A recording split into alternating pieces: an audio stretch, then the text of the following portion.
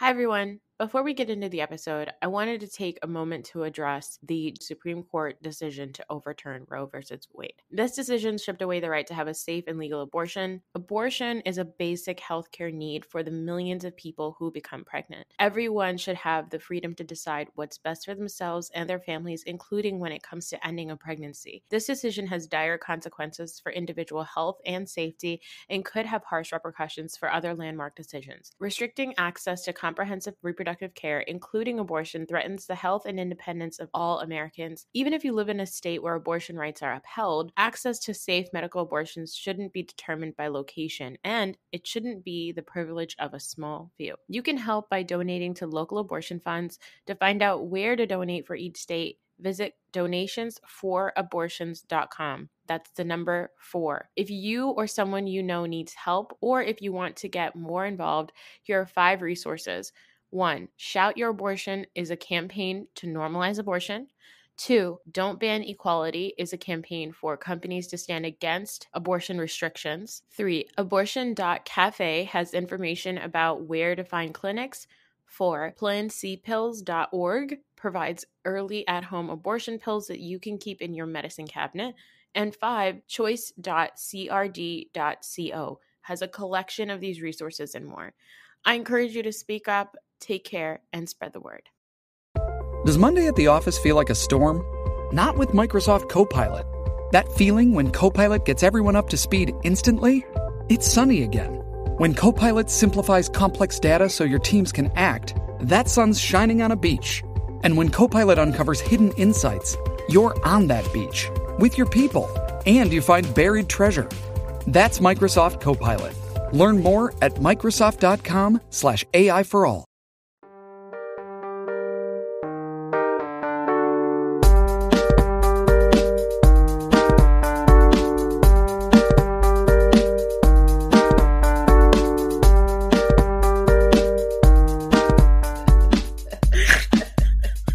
It also holds teeth, remember? Teeth are good. You know what? I need these teeth to talk. Yeah, you need teeth to talk. You need teeth. It's hard to talk without teeth. Forget about a house or a home. Who cares about a home?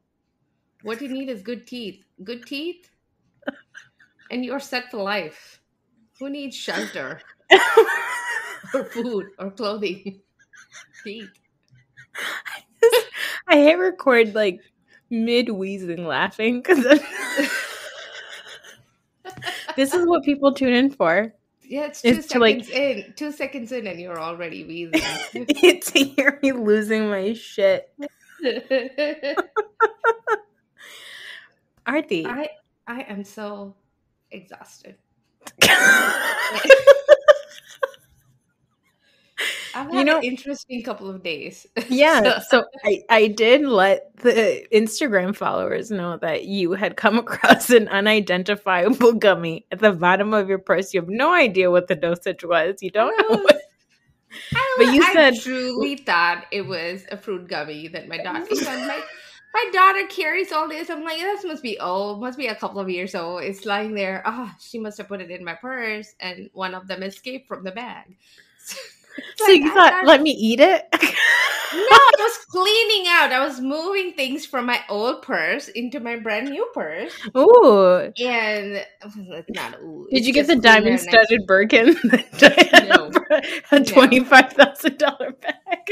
No, I'm more like Garcelle. I'm like more like Garcelle. I looked at all of them, and then I found one, in Target that looked like the expensive ones, and I got that. But essentially I was moving things out and I was like cleaning it out, and I was like finding like safety pins and like old wrappers, and you know how you have stuff in there. And I found a gummy, and I was like, oh, gummy, and I just popped it in. And then 20 minutes later I was digging for food in the refrigerator and laughing out loud at Wolf Blitzer talking about Trump, and I was like, why am I laughing? And that's when I realized, oh wait, oh okay, I should sit still.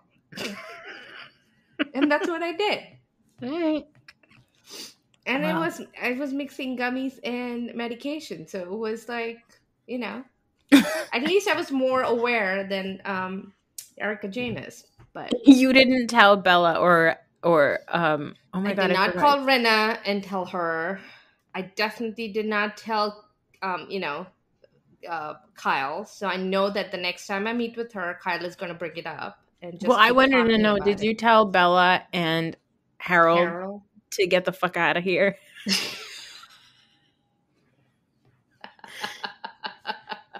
Yeah, Harold was trying to take the flowers out, which he shouldn't. Are you like so exhausted by Beverly Hills already? I am. I'm exhausted by Bravosphere in its entirety. Mm-hmm. I don't know why Atlanta doesn't seem to be moving much. Mm-hmm. I was so excited for Marlo to be back full time and all that. But it seems to have hit a snag. It's almost going back into the pandemic episodes of Atlanta where nothing was happening. I actually love Atlanta right now. I'm having so much fun with Atlanta. I am. Yeah, that's why I need to talk to you about it. Because I'm looking at it, I'm like, okay, here we go. Another event and nothing's happening. And shade, and nothing's happening.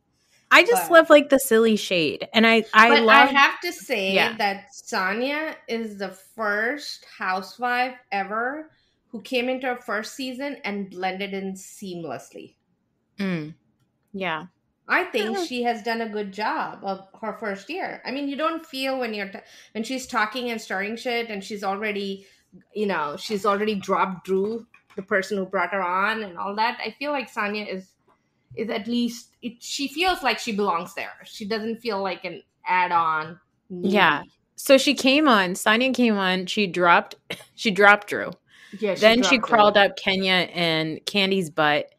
Then she crawled up Sheree and Marlo's butts. And kind of backstabbed Kenya. Yeah. And now she's like Kenya's go-to, right? Like everybody who interacts with Kenya at some point backstabs Kenya. That's her Kenya. That's her life's story. I know. Justice for my twirl. Yeah. But yeah, I mean, I love Atlanta because it's just so fun to watch Drew like try so hard and then everybody just like laughs at her. Like that crazy bitch Fatum. Yeah. I wish that she was still on because she's like what Marlo used to be. Yeah, she's like a little bit. She is like what Marlo used to be, and she has that high pitched voice that Heavenly has. That that pierces through any other conversation that might be happening. Yeah. And even if she's not in frame, you hear her, so the cameraman is forced to focus on her. Yeah. She's magical. She's magical. We need to But yeah, she was invited to not return because because apparently in Blue Ridge she went through Drew's stuff. I didn't just because she took Drew's purse and hid it and then was going through it and she was like making Drew like walk around all over the house look for her bag and she thought it was hilarious but then Drew was like, I feel unsafe with this Kathy person. Did the same thing to Kyle and that's everybody right. said laugh haha. But what, Fatum cannot do that? crazy as Fatum. I miss her. She's nuts. Yeah, I mean, she's just nuts enough to be interesting in the show. Atlanta needs that. Like they had the Marlo, they had that bitch Giovanna from Clark. That bitch Giovanna. Yes. We need that. Like I know. Before Atlanta needs it. Atlanta needs it because some of the older players, not by age, but by, more original players, they already know all the games that each other will play. So they're like very carefully tiptoeing around it or getting over it quickly and not, giving enough. They're not really, interacting with them and engaging. Then there's the newbies like Marlo, who's trying too hard to be not the usual Marlo. Like she has more depth, and I do want to hear more about what's happening with her, the kids and all of that. But really, it's it's tiresome right now. For me, it's like Atlanta. It's like, oh yeah, Atlanta is also on. That's how I'm watching it. Because Married to Medicine is on, wow. And what I'm watching, and then I realize, oh yeah, Atlanta is not done yet. So that's watching Atlanta is a secondary thought to Married to Medicine. Yeah, like, I don't understand why we have Below Deck on like every other night, but we don't have Family Karma back yet or Potomac back yet. Right? What the hell? Is coming back middle of September, I heard. But why isn't Family Karma back? Yeah, like, I feel like all the weddings happened like 2 years ago. No. Right. Yeah. Right. What the hell? Know. And it's like they must be getting ready for, in other franchises, they would be getting ready for a divorce. And this one, they probably have a kid by now. Yeah, it's nonsense. The aunties would have made them have a kid. Yes, exactly. Okay, well, let's talk about Real Housewives of Beverly Hills first. I didn't record last week because what? I didn't feel like it. Oh. You were supposed to be on. I you know. Fell asleep. I was at Rails. I came back. You were trying to. You were at the wrong location for the right party or whatever it was. The rehearsal dinner.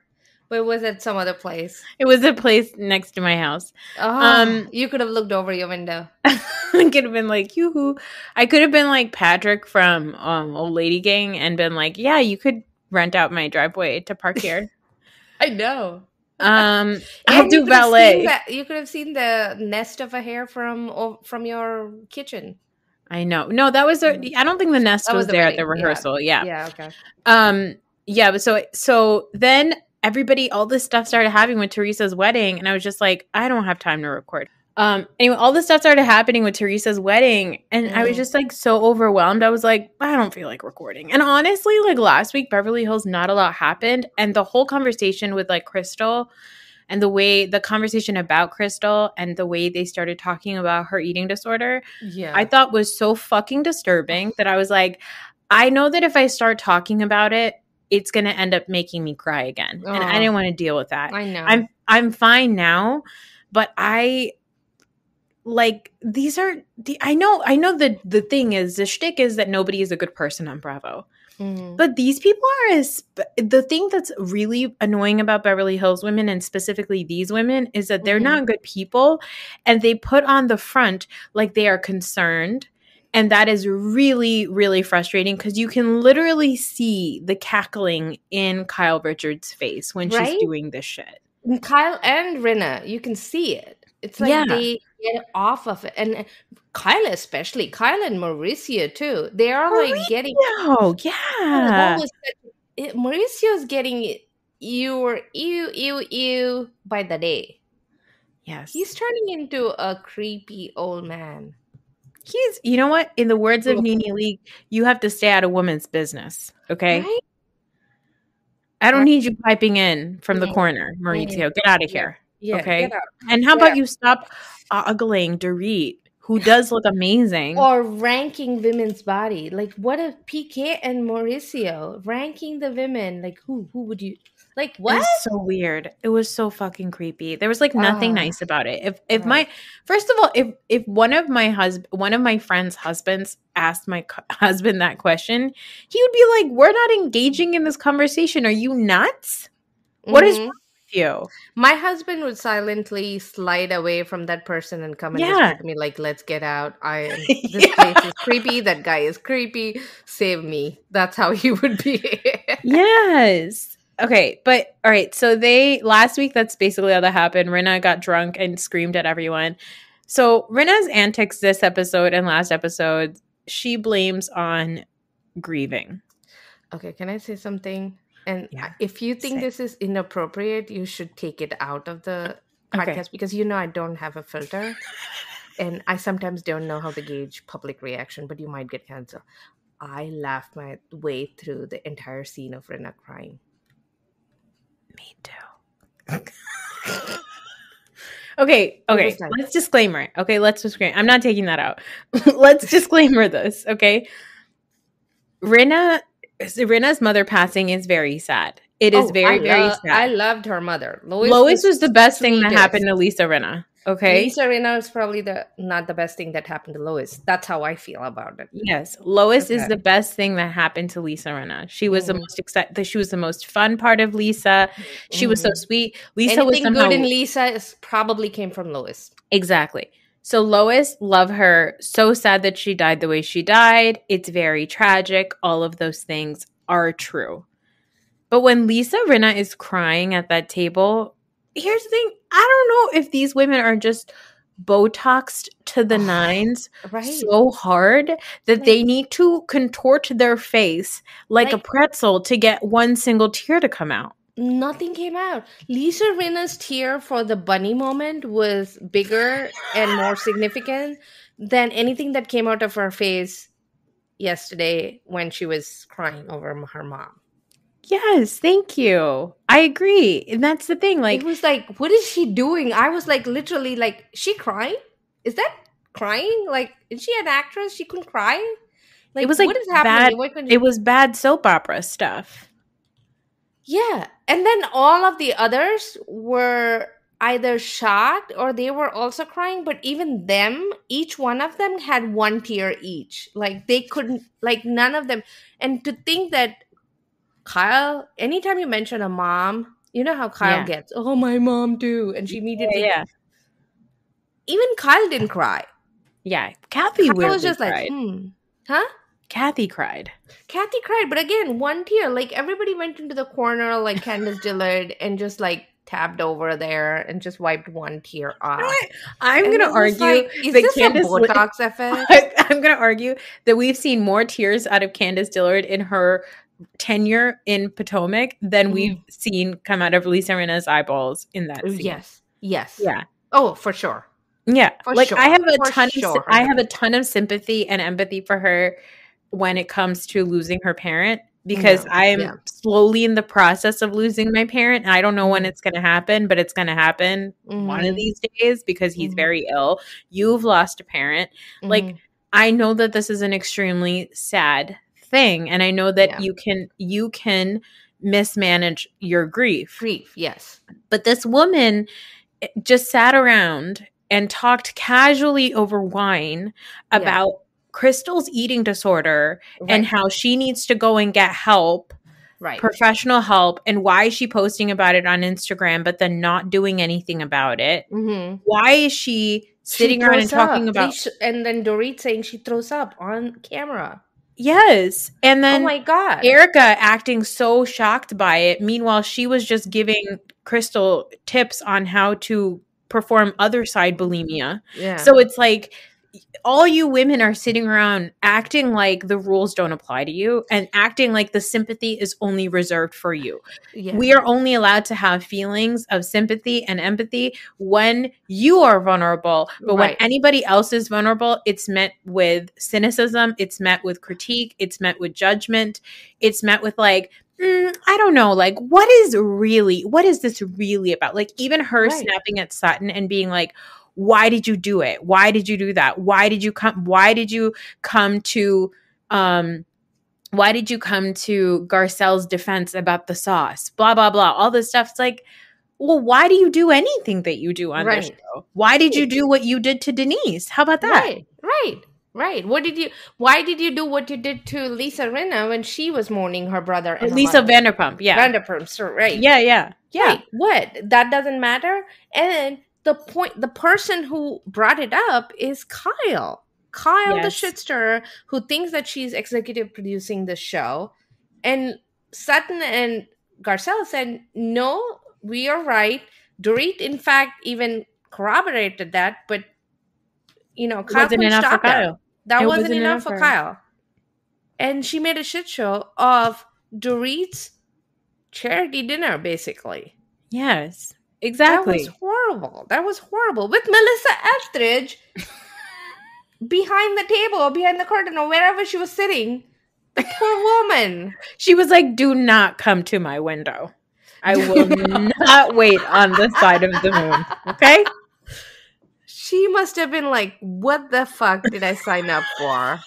It's just like this British weirdo, Boy George's friend, somehow wrangled me into doing this She got dazzled by PK's new teeth. That's what happened. Like she found out that PK was no longer homeless because he got better good teeth.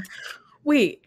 Also, when Dorit is talking about homeless, not toothless, and she says Sharon Stone is on the board, and Sharon Stone used to be my neighbor, and Sharon Stone told me to get involved. I was thinking to myself, like, well, Dorit, we know that PK had bad teeth, and we know that you guys have financial issues. So were you guys about to be homeless and toothless? Right. Is that why Sharon Stone did you get that new teeth through that charity? Is that why you are doing this? Diana is like, I grew back my wisdom teeth. Ma'am, I don't know what the hell she's talking about ever. she says the thing and then she like, Diana, check your molars. Maybe your dentist for charity dentist took out your molars instead of your wisdom tooth. And I'm shocked that Kathy didn't say anything about how she has experience doing dental work. Maybe that's why Kathy was so excited about this. I forgot all about that. Kathy was an aspiring dentist. Oh my god! like there's probably somebody homeless out there who Kathy Hilton once did dental work for, and that is why they are toothless. Yeah. Homeless, not toothless. And then this guy, Jay Grossman, apparently casually has a bunch of kids that he doesn't know. Like, wasn't there a Netflix? I have to look it up. But wasn't there a Netflix thing about somebody who had donated and had 100 kids or something like that? Yes, I don't think he's a guy, but there's also a Law and Order SVU episode. I remember this because John Stamos. Yes. Oh my god, that was a good episode. It was such a good episode. Oh, is this that guy? Like, what? His name is Grossman. He's a Grossman. That is great. Exactly. Oh my god, so many connections. But I was thinking, not being anti-dentite or anything, but this this whole dentist, homeless but not toothless. Stop! You almost died. Okay. The water almost went down the wrong pipe. And now I'm forgetting what I was going to say. You laughed so much. I don't mean to be anti-dentite. I love that phrase from Seinfeld. So good. I use it all the time that I don't like going to the dentist. I'm anti-dentite. But so Kathy was the one who was very excited about this. And so I hope Kathy donated a lot of money and made Sharon Stone happy. It's just... That is a perfect charity for Kathy to get involved in. Not for Dorit. This is a Kathy. Kathy could have she could go volunteer. She could put a little, thread into people's tooth, pull it out, close the door, pull it out, do some tooth pulling. Yeah. She could do all of that and enjoy it thoroughly. She didn't know who Melissa Etheridge was. She's like, who's that? Yeah, she's... And apparently she wasn't watch What Happens Live. Did you watch the clip? No. Okay, Aarti, it's horrible. Really? It's horrible. Oh my god. They ask her who Lizzo is and she says Precious. Oh. And Crystal's sitting next to her, and everybody loses it. Yeah. Crystal's like, no, it's because Lizzo is precious to Kathy. It's because Lizzo is precious to Kathy. No. She's really trying to help her out. Yeah. And it was Judge Mathis, the judge. Yeah. With he has a reality TV show. His son was behind the bar with his fiance. Okay. And the two black men. And everybody was just losing it. It's so bad. Yeah. It's not funny. It's very racist. And but also, why is Andy asking her these questions? He's also setting her up, right? Exactly. Kathy it's getting there in her age too. I think she is. Yes, she's racist, but also she is clueless. Yes. So it's you're not just racist. You're now becoming senile, and then now you're a senile racist, and it's it's just bad. She's on social media today saying that she didn't have her glasses on. Her vision is really bad. And she can't tell people. She's probably going to be I'm face blind like Brad Pitt. She's probably going to say some bullshit like that. But It was Wait, really Brad bad. Pitt said he's face blind? What's face blind? Can I claim it? Because I don't recognize half the people that I meet. Yes, so that's the thing. Okay. He says that he can't remember people's like faces, so that he could pretend like that's why he doesn't remember people. It's because he can't remember their faces. Anyway, like, so did Kathy say the shit she said in Aspen? Yeah, probably. But like, none of this is surprising. It's just like, it's weird for Bravo to take this person who is pretty beloved right now, right? Mm-hmm. And like, they love Kathy Hilton. They love having her on the show. It's like so fun. They like Paris Hilton's mother's on the show. Like, it's such a big deal. And then you have her come on, and sure, they're not pulling her, they're not forcing her to be racist, but they're putting her in a situation where she could possibly say something extremely inappropriate. I mean, when she met Cherie for the first time, she was like, "Oh my God, how long has it been since we met?" And she was like, "We've never met. We've never met," because you probably confused her with another Black woman. So it's like, I'm not surprised. I'm also confused because I think Bravo thinks it's funny, but I think for a lot of Black people, a lot of people of color, it's very triggering to be like, okay, yeah, this white lady is confusing one Black woman with another Black woman. And we've all been there before, where we are interchangeable as people of color with other people of color. Don't be on TV. You're in situations like this, and you shouldn't be. Yeah. And also, I think you do this shit all the time. I mean, Kyle called a woman who's probably been working with Kathy for like 20 years that lady. Yes. So, like, of course, these are the people that they are. Yeah. Okay, so this eating disorder and Erica's drinking thing, it's like, it's wild because, like I said, I think that they seem to be more upset about the fact that she's open about her eating disorder and then not doing anything about it than Erica getting drunk and just saying, like, it's weird. It's like Erica's doing all the things that are inappropriate and acting like somebody who is abusing their medication and alcohol and acting out and being offensive and being hurtful. But because she says, I don't have a problem, it's okay. Right. But because Crystal, who when she meets them is lovely and pleasant, but also says, yes, I personally struggle with my eating disorder, that's more annoying to them. Yeah. Like, I don't get it. I don't understand why. No, but I don't even understand why it's annoying to them. Why? Of course. There's more. So Erica's claim is that Sutton and Garcelle, and they are not really concerned about her drinking. They just want to come for her. Yeah. But somehow what they do with Crystal is not about, it's about concern. And it's not about just coming for Crystal and using her as a storyline, right? Yeah. Mm-hmm. Well, why would one be concerned and the other not? Mm-hmm. And because it's the same thing with sympathy and empathy for Rinna. Right, it's like it only applies to them. When it's anybody else, it's different. It's always a different motive. Garcelle has a reason for bringing it up because she wouldn't have brought it up if you didn't go after her son like that. So you accosted her son, yeah. Yeah, you're losing your shit because of drinking.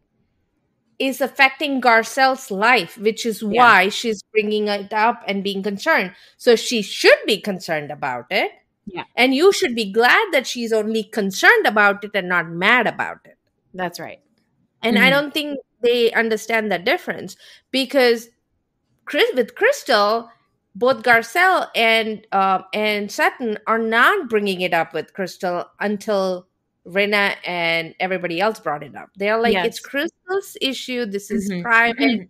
We'll wait for her to bring it up in a group setting and then we'll talk to her about it. But we are not going to bring it up because she hasn't brought it up. And what is happening with her is not affecting us and our kids.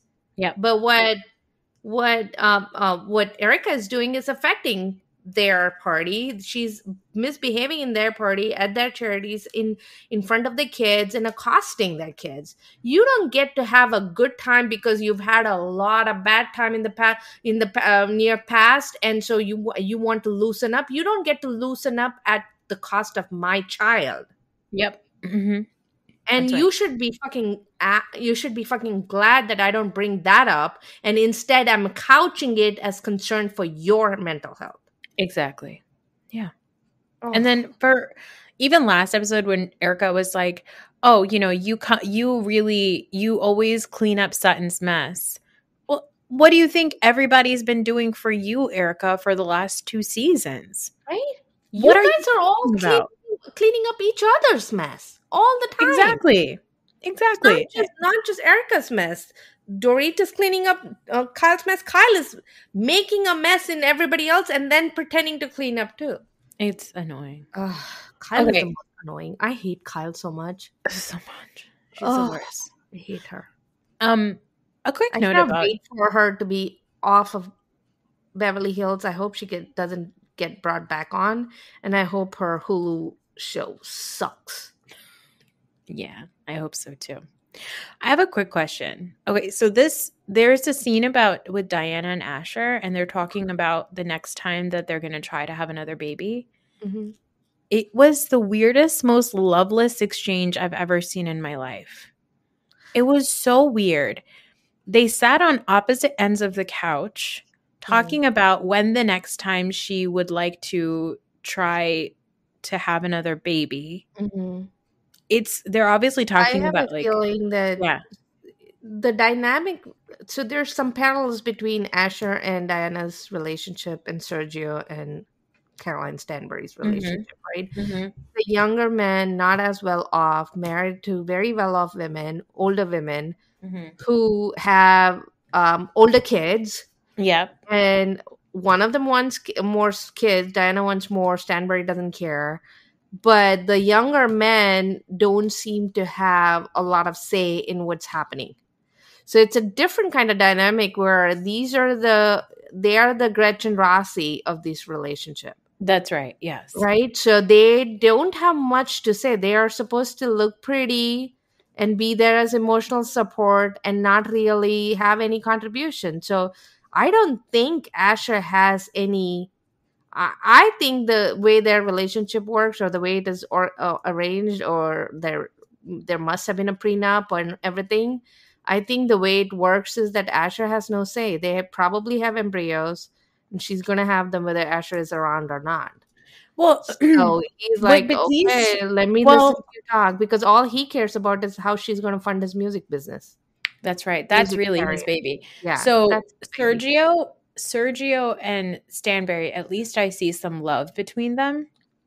Like, I think that Sergio drives Stanbury crazy, but I think that there's like a genuine love and appreciation from she has. Sergio's part. Yeah. Definitely from Sergio, and definitely even though he like gets under her skin, I think she enjoys his antics, as annoying as they are. Yeah, right. He's the equivalent of a gay friend for her, but with benefits of sex. She's like, right. So, but with Asher and Diana, that was such a cold conversation about the fact that she had this very traumatic miscarriage and when she thinks she's going to start again. And them talking about it almost felt like a schedule between assistants, right? Of like, like he's her assistant and she's going over the business plans. Yes. It was very like strange. An office meeting, like staff meeting. That's how it felt. It was. It felt like a meeting between like Erica and Mikey. Yes. Yeah. Yes. But even that has more, I think there's more emotions there than this one. I think I don't see any emotions in Diana other than she reminds me a little bit of Melania Trump. I don't know why. Yeah, she does. Like she has a constant smile plastered on her face, and you don't really know what she's thinking, what's real. And she keeps talking about how she's such a badass, how she's very rough, how she is like so strong. I don't see that anywhere. What do you mean? You are not a street fighter, ma'am. Like, what are you talking about? Yeah, she's like, I'm confrontational. That's my fit. That's something I'm an expert at. No, you cried because Sutton told you to stay in your lane at a dinner. Right. What are you talking about that you're confrontational? And then you've been passive aggressive to her the whole time afterwards. Passive aggressiveness is not confrontational. No, it's the exact opposite. Sure, but it's not. Yeah, you're afraid of confrontation. What are you talking about? It's so I don't weird. get it. And she makes it a point on every episode. She claims that she used to beat up somebody. She had a hard life in Serbia, Bosnia. She had this, she had that. But I don't see any evidence of it in this Diana. She's like, oh, he softened me up. I don't see you soft either. I see you cold and detached. Yeah, and the thing is, like, okay, I know that she was poor until she was 20, it sounds like. And then after 20, she got filthy, filthy rich. Now, here's the thing. While I believe that your childhood very much molds you and we're all, like, working through our inner child shit, right? If you've been wealthy for a majority of your life and you basically grew up as a rich person, you can't really claim I was rough and tumble teenager anymore, in my opinion. Okay?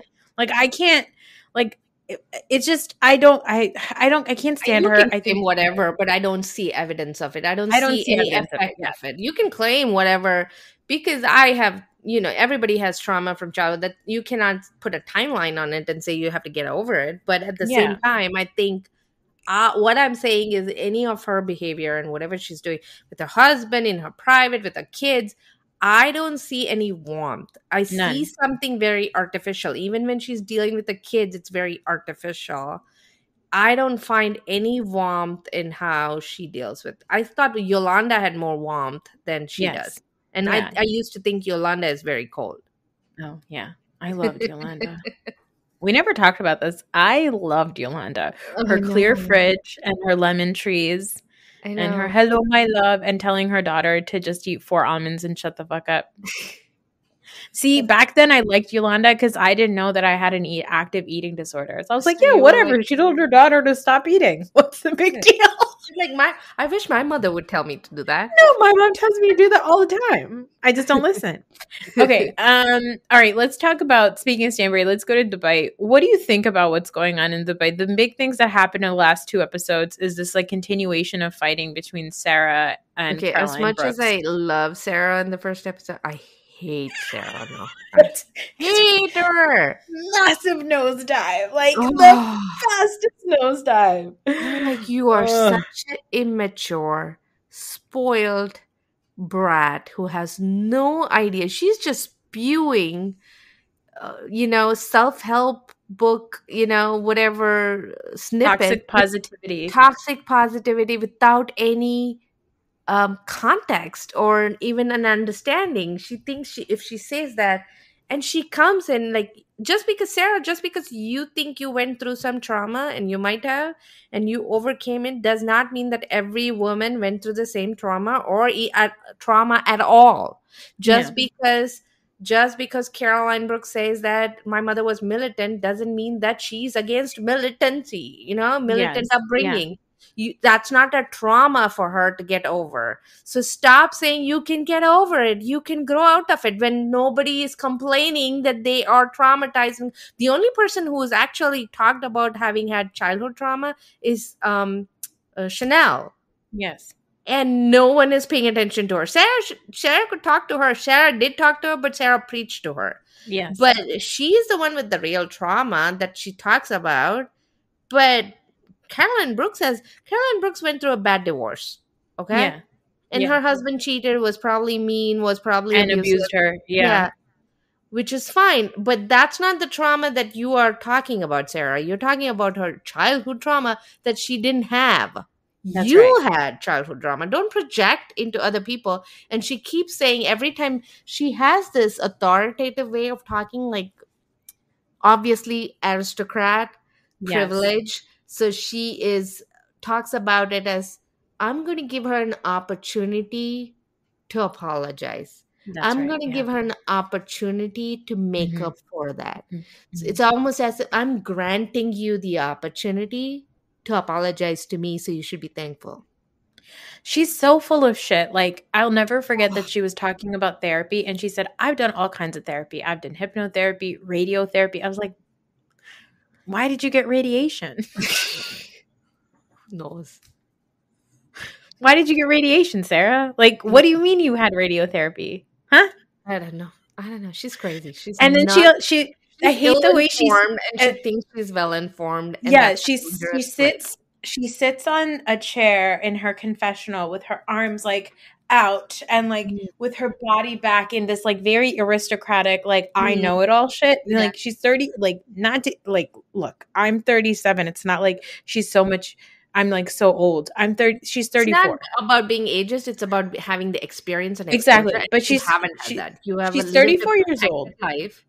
Yeah, she's 34 years old. She's filed 2 bankruptcies. The only thing we've ever heard about her is that she had a business. She started doing her business when she was 14 years old. She tells the same damn story every other episode. She talks about how she sold something when she was an aristocrat in Dubai. I would also. Yeah, exactly. I would have all the money in the world to do whatever I wanted at 14. And then she talks about her divorce. Last episode, she said that she got married when she was 25 or 26, and then she was divorced. And the guy, she did everything for the guy, and he didn't do anything. Mm-hmm. But the thing is, I don't know which marriage she's talking about, because in 2019, she got married a second time to this dork from New Jersey that I know about. What? My friend's hairdresser went for her wedding. That's the door. Yeah, no. It wasn't him. It was this Pakistani guy from like this area who went to the UAE, conned her into getting married, was like a complete con artist, but ended up getting some money out of her and business opportunities. Right. And then they ended up getting a divorce. I only know this because my friend's hairdresser, my friend knows this family. I know a couple of people that know this family. And my friend's hairdresser went to Dubai for the wedding. But listen, you getting all the boots on the ground info. Boots on the ground, baby. But like my point is, like, Sarah, for somebody who sits around and talks about like, you need to be positive, honey, and like you need to be kind, and you know, your traumas and your triggers and all this stuff, you don't ever hear her talk about any of her own stuff, right? She doesn't talk about what trauma she went through. And then she never talks about her own triggers, right? She on Twitter, she tweeted that Chanel Ayan was a Debbie Downer because she always brings people down with all of her stuff. But when she tries to talk to people, then when Sarah tries to give Chanel advice, then she's preachy. Get the hell out of here. I'm like, so you asked Chanel to share about her childhood. Mm-hmm. Now you're calling her a Debbie Downer? Go fuck yourself. Okay. Right. And then as a PhD, ma'am, I haven't even talked to you about this. Wait. As a PhD holder. No, listen to me. I have one. As a doctor. Yes. As a doctor with a proper doctorate, what are your thoughts about somebody with an honorary doctorate in women's empowerment, whatever the fuck that means? Some honorary doctorates are worth it. Some others are not. Some honorary doctorates are to honor somebody for having done the work, but not having the degree. So you give them the doctorate. What is that? Okay, but what is it? What is it? But what do you think about her calling herself Dr. Sarah Al-Madani? I have strong feelings about it, and I think she shouldn't call herself that just as much as I shouldn't say I'm a doctor on a flight. Yeah. I cannot save you from a heart attack. I can tell you why it happened. I can do a blood analysis, and I can tell you why it happened. I can give you all of that, but I cannot save your ass. So Sarah can't even do that. Yeah. She can't even do that. She cannot save your ass. She's a doctor on a flight. I bet she says that. 100%. Right? 100%. Okay. She's probably like, if someone's having a heart attack, she's probably saying, think positive to them.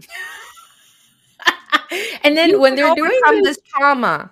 Okay, this stupid like trip they went on, right? It was fine. It looked fabulous. It looked lovely. But then Caroline Stanbury is so excited to take them to a wave thing that's at like Great Wolf Lodge and the Kalahari resorts. I was like, this is the big surprise. I had a question about that. So they went on a trip, but the trip was within UAE, right? They went to a place within UAE. But then when Caroline Brooks was talking to her son, she's like, I just woke up, but call me when you come back from school. So did she just wake up and it's late in the middle of the day to leave a message? I was like, is there a time difference? What is this? No, I think she just woke up late. Oh, okay. That confused me a little bit. I'm like, your son is in school. What do you do? How is this a time difference?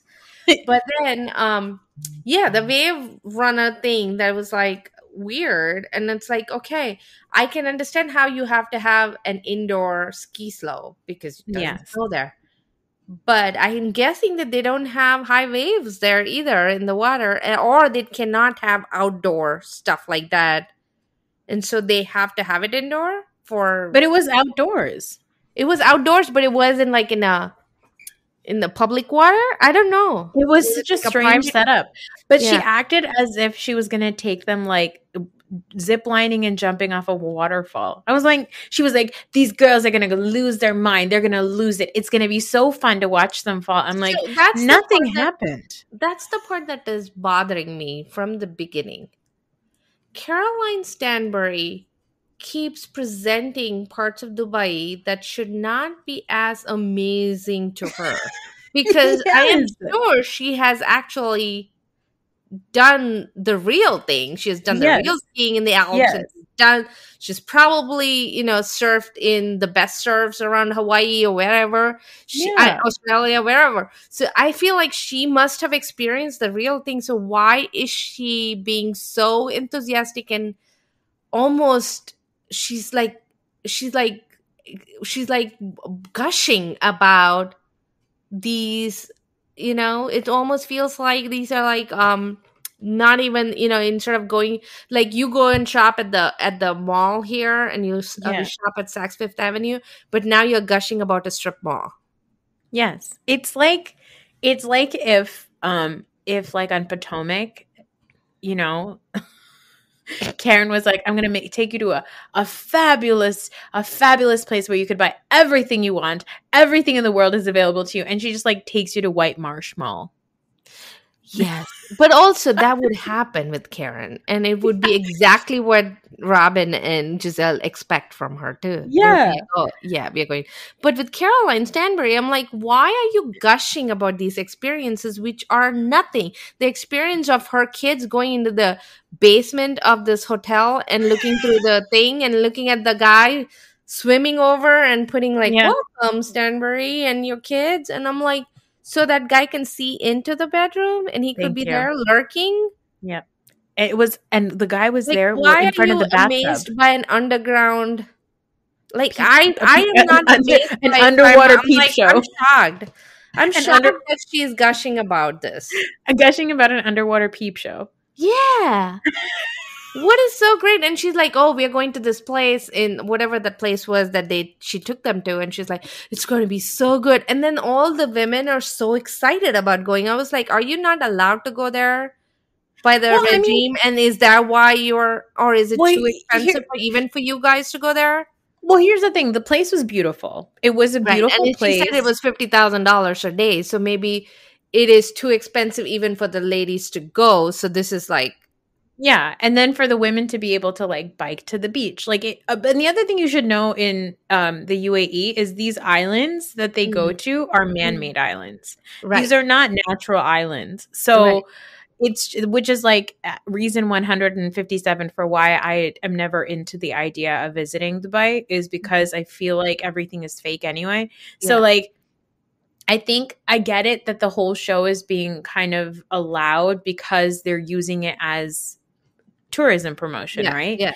But it was just so ridiculous to watch Caroline Stanbury gush over a wave runner, like a wave machine. And then the rooms weren't anything special. They were fine. But then Sarah also, she gets on there and she's like, I'm very adventurous and I'm very rebellious. But, this was a completely like a lifetime of an experience or something like that. I was like, what? My kids do this every single time we go to Kalahari. What are you talking about? They have this at the Jersey Shore. Like, what is this? And that's the point. It's not that it's, yes, if somebody in the UAE or even in India, if a common person said this was something that was amazing, you would understand because they wouldn't have access to it. These women are rich and they travel all the time. So they must have seen and experienced all this elsewhere. Yeah. But here they're acting as if that's the best thing ever that they have ever done. It's kind of weird. The driving through the desert that she did with Caroline Brooks.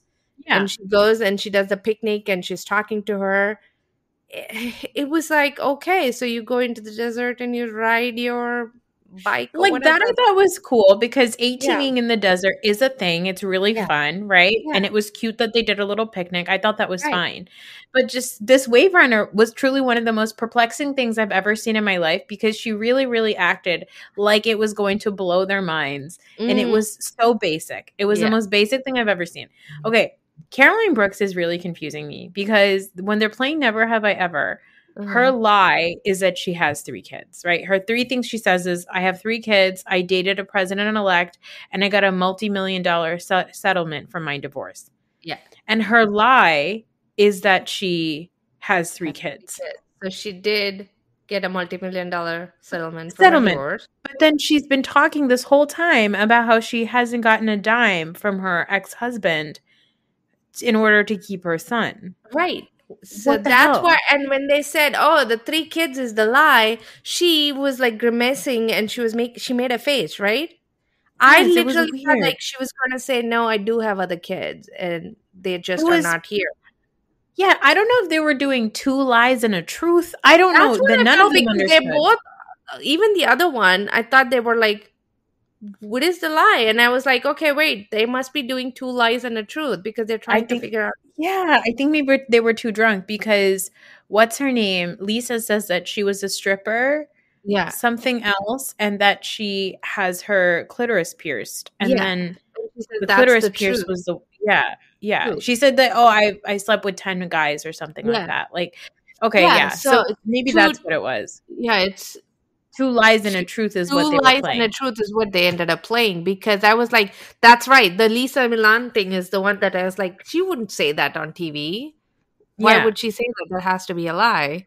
Yeah. Even if it is true, if it was true, she wouldn't say that. Yeah, so exactly. That was weird. Yeah.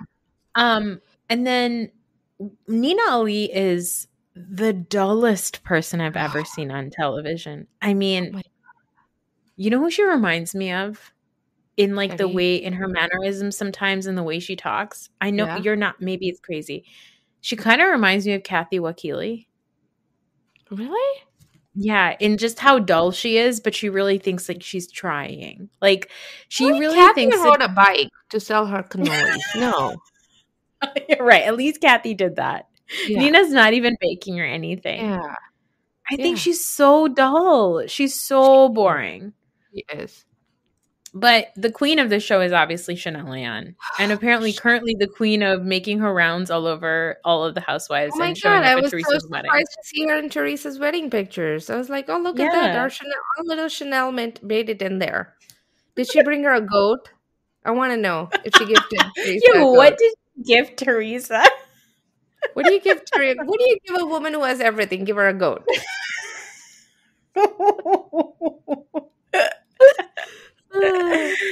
But Chanel and Stanberry have this like fight at the end of it, but it's just them being drunk, I think, and not listening to each other and talking over each other. I actually think Stanberry and Chanel could get along very well because Chanel has this self-deprecating way of talking that is very similar to what Stanberry does, and Chanel can entertain Stanberry enough for Stanberry to like her.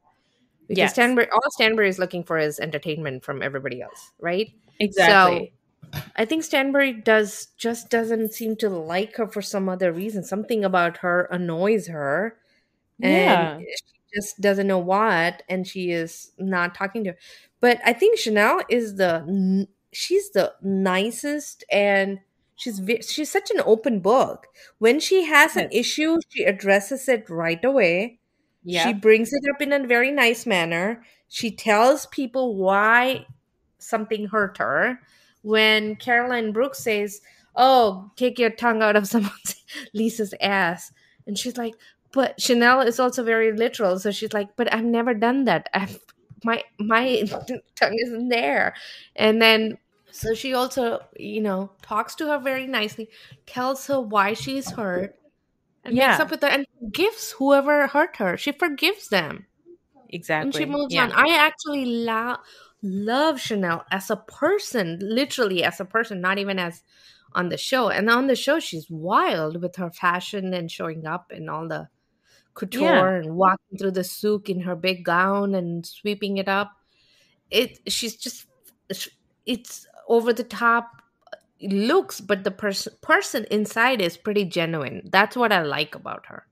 Yeah, exactly. And I don't understand what the issue is. Like, I don't think that Nina should be on the show because she's very boring. Like, I think that if they were to revamp this group, either I need Nina to give me more information about her, or I need Sarah to give me more information. And I thought it was interesting that Sarah, when she goes and wears a wetsuit, Caroline says, well, you're not allowed, right? You're not allowed to wear it. And Sarah says, yeah, I'm not allowed. But then in confessional, she's like, oh, you know, a typical Emirati woman, most of us are conservative and we wear this because we want to. It's a choice. And there's a lot of Emirati women who wear what they want. They would wear a bathing suit, but it's my choice. But it's not her choice because the way that she was talking about it with Stanberry, I was like, you're a phony and you're a liar. And we really need you to show up with who you are. Because again, Sarah Al-Madani was engaged to an Italian actor who is in like softcore porn.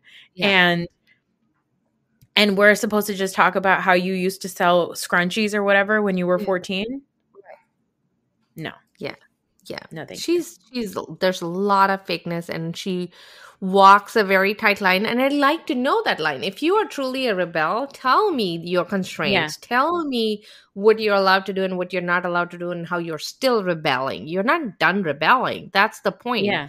You're still rebelling, and you are hiding behind therapy and all of this to sort of justify what you're doing and empower. You're basically trying to, empower yourself. That's what you're doing, and you're not there yet. So shut up. Yeah. You're not there yet. You cannot be giving advice.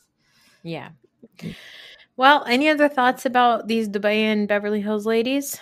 I just want a meeting of Karen from Potomac and Chanel Ayan. And I want cameras there. Yeah. I want them to go for dinner or for drinks or work at the farm, Karen's farm. I want Chanel to visit Karen at the farm. Because Chanel's going to be like, I also come from a farm. I know. She would have a family that milking the goats and farming. Oh my God. They would have so much fun together. She's still in America. They would have so much fun. I should just go. I should go to Bergen County, find Chanel hanging out with Jennifer Aiden and be like, listen, Chanel, listen, I have a word in with the people. And what the people want is for you to go to Potomac, Maryland and hang out with Karen. Right. Please. Right. Please, I beg of you. Awesome. I think even if Dubai gets canceled, I wouldn't care, actually. I don't care. Even Lisa Milan, I like her, but I'm not compelled to watch her. Yeah. The only person that I'm compelled to watch is Chanel Ayan. And if she has a show by herself, I would watch that too. Yeah, I agree. I would truly watch Chanel Ayan as a only show. And I think that Bravo is realizing that Stanberry was their star going in, but Chanel is the star going out. And I hope they put a lot of effort in keeping Chanel here. Yeah. He will be the bigger draw at BravoCon for sure. I hope she stays here for that. Okay, well, thank you so much for being here. But listen, can you come back so we can talk about Married to Medicine one day? Yes, please. I have a lot of thoughts. Oh my God. I have so many thoughts. Everybody's wrong. Everybody's right. It's so much. That's why we love Married to Medicine, because everybody's wrong and everybody's right. Okay, I'll ask you. Why is the worst? But okay. Why is Eugene so mad? Oh. Do you think it's the menopause again? It could be, but it's also that I think Eugene is trying to build back wealth. Yes. From what he was. I think the bankruptcy and all of that was a big hit on his ego, and it was very embarrassing. He handled it well on camera, but I think that's an embarrassment that he's trying to put behind him. Mm-hmm. And the way for him to build wealth was to flip the house.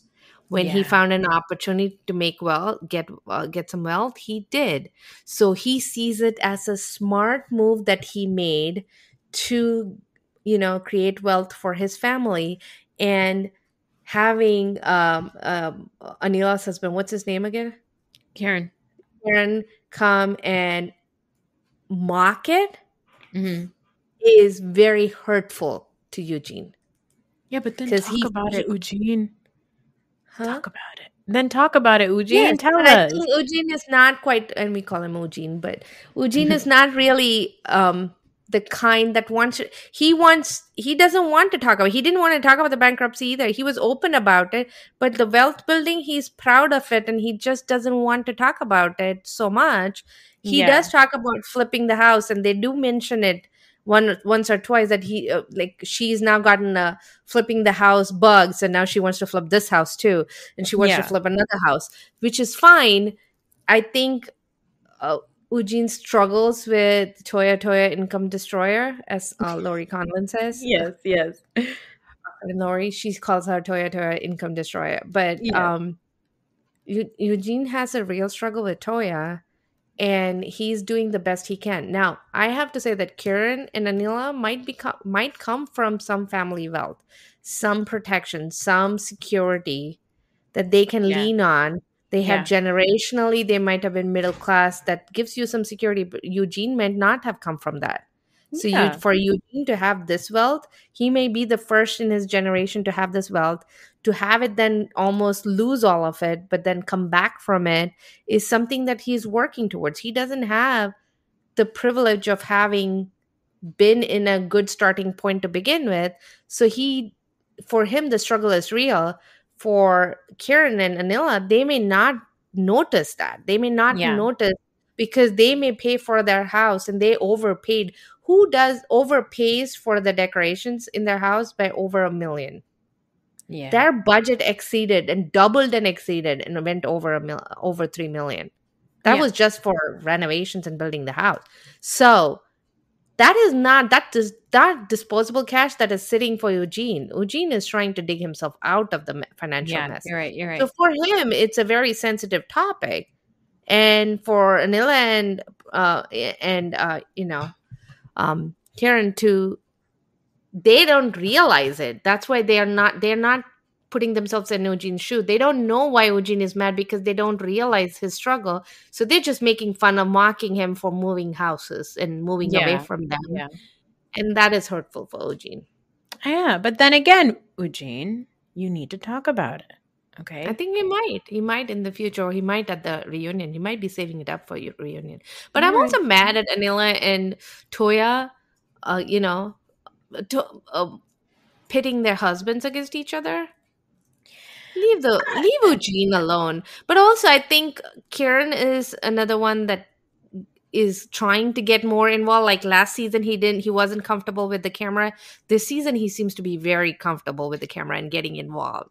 Well, I think it's fine that the husbands are going for each other, but like Daddy Damon said, all you guys and your wives made fun of me and my wife. Everybody said so many things about me. I know. Daddy Damon can be my ER doctor any day. He's so calming.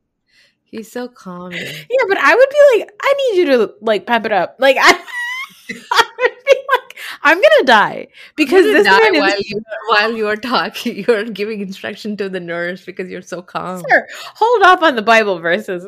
I'm dying right now.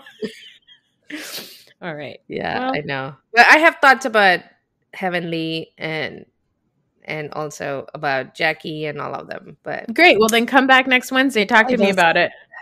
Save okay, them, great. Save them. Okay, we'll talk to you then. Mm-hmm. Goodbye. Bye.